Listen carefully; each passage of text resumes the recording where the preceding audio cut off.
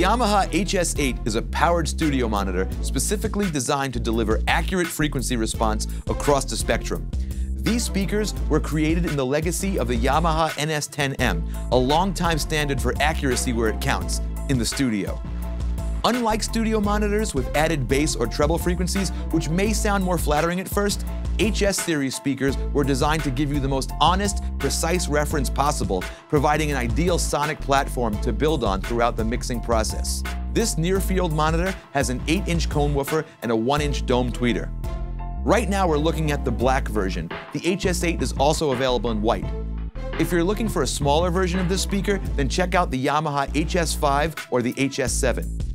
Inside this speaker, you'll find a bi-amped 120-watt system with 75 watts for low frequencies and 45 watts for high frequencies.